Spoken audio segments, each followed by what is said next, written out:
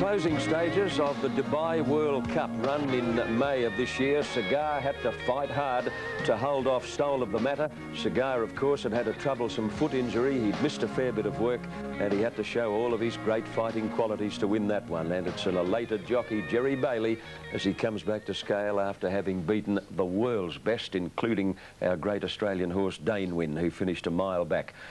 Now, we have a special profile coming up on the American Wonder Horse, and it's important to remember that this was put together by CBS shortly before the recent Arlington Citation Challenge.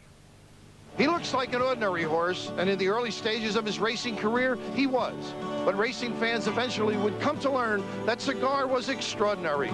His turf pedigree said he should take to the grass, but after just 1 win in 11 tries, a magical transformation took place with the decision to race on the dirt, and a streak was born.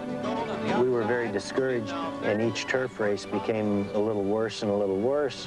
And before we'd run him, we thought, well, maybe we've got a horse for the Breeders' Cup Mile, which is run on the turf. And after running him 2 or 3 times, it looked like we were going nowhere.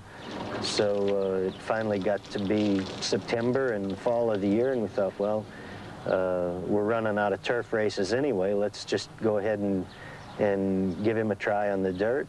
And the difference was just amazing. And Cigar running a monstrous race today to win the Naira Mile. Meeting all challenges in America and abroad, Cigar has won 15 straight races, bringing new excitement to thoroughbred fans and breathing new life into the sport of kings.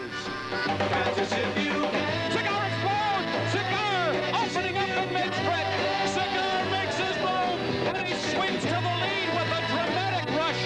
He is on cruise control. Cigar opening up by 5 in mid-stretch. Cigar is beginning. He's going to have to fight harder. He's coming back. It's going to be Cigar. He's going to take it. Up the line, Cigar. I think Dubai's race was a prime example of a horse's heart and courage and will to win. He had missed some training. He had coming off a foot injury, and he still found whatever it takes to win. I've never seen a horse like him, and I talked to a lot of trainers and people have been around him for years, and they all say the same thing. He's the greatest they've ever seen. Well, there are those who think Citation was the greatest they've ever seen. He owns the modern-day record of 16 consecutive victories, a streak which included the 1948 Triple Crown. It is his ghost that Cigar chases. The streak means a lot to racing. What does it mean to you? I think having done it will mean a lot, and I think at some point, if we get it done, I mean, if we indeed accomplish that, it will really mean something. It'll really mean something, all right. And next week in California, Cigar gets his chance to break Citation's record at the famous Del Mar track, which was once owned or part owned by Bing Crosby. And it's a $1 million race, the Del Mar Classic. It's just a super effort to do what he's doing in modern day, because I think the standard of horse is better these days. Also interesting is the turf and the dirt. He was just no good on the turf, and the Americans and Australians, for that matter, that are looking at pedigrees are now saying we can breed horses, or the Americans in general are saying we can breed horses to actually either be bred to run on the turf or bred to run on the dirt. Also, Simon, I think Danehill and the sire of Palace Music arrived this week from overseas.